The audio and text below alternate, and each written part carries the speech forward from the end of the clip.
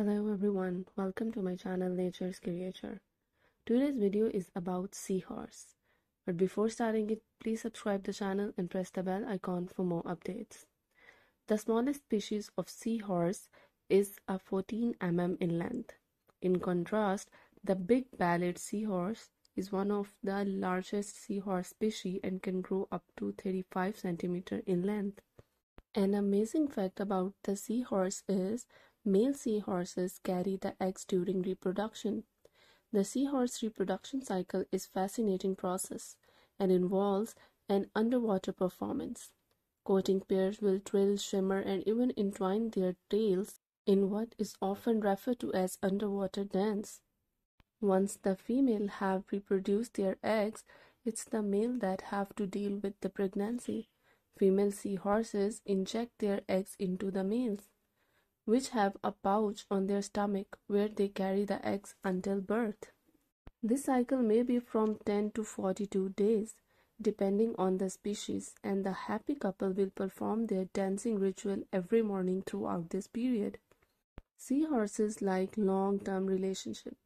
Maybe it's because it's hard to find true love when you are the size of pelican and being swept around the ocean, or maybe it's because seahorses are suckers for romance. Either way, seahorses like long-term relationships.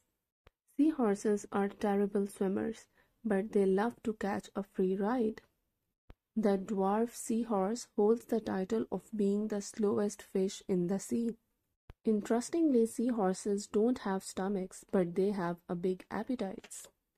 It's all down to the neck. Seahorses use their mighty neck tendons combined with upward thrusting movement to get their snout close to their prey in an instinct. But this isn't just a top-notch snacking strategy, it's actually an essential seahorse survival mechanism.